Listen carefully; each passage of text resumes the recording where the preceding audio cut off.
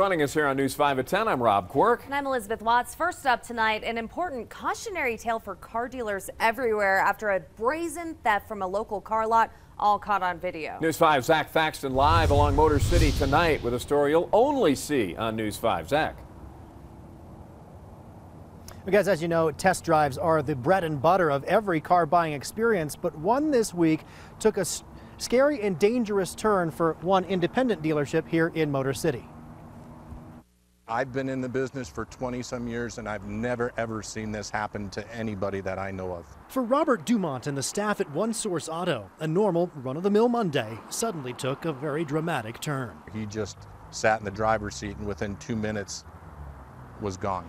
A standard show and tell of a 2008 Mitsubishi Lancer Evolution became a brazen car theft in the blink of an eye. It was a scary scene. The soon-to-be thief is spotted on surveillance around 11:30 Monday morning with his eye on the high-powered sports car. He asks for a sneak peek. The individual said, well, can we start it up so I can at least hear it? That set off a cascade of events that took mere seconds to unfold. He said, well, can I at least feel the clutch?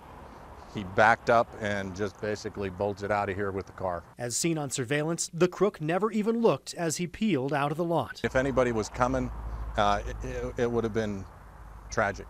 Test drive procedures at One Source and most other dealers are clear. Hi, Shannon. I'm Rob, One Source Auto. How are you? Nice to meet you, Rob. Presentation of valid driver's license and insurance, paperwork to verify, placement of a demo plate, and a chaperoned drive.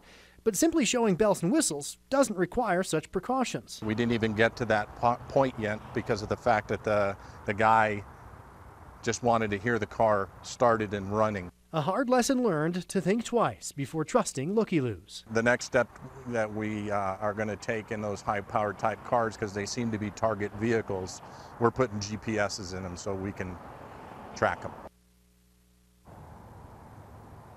Important to point out, nobody was hurt in all of this. The suspect in this case is a taller black man in his 20s with what's described as a claw-like tattoo on his neck. He was last seen, as you saw in that surveillance video, wearing a black and silver hoodie. The car, again, a red 2008 Mitsubishi Lancer Evolution.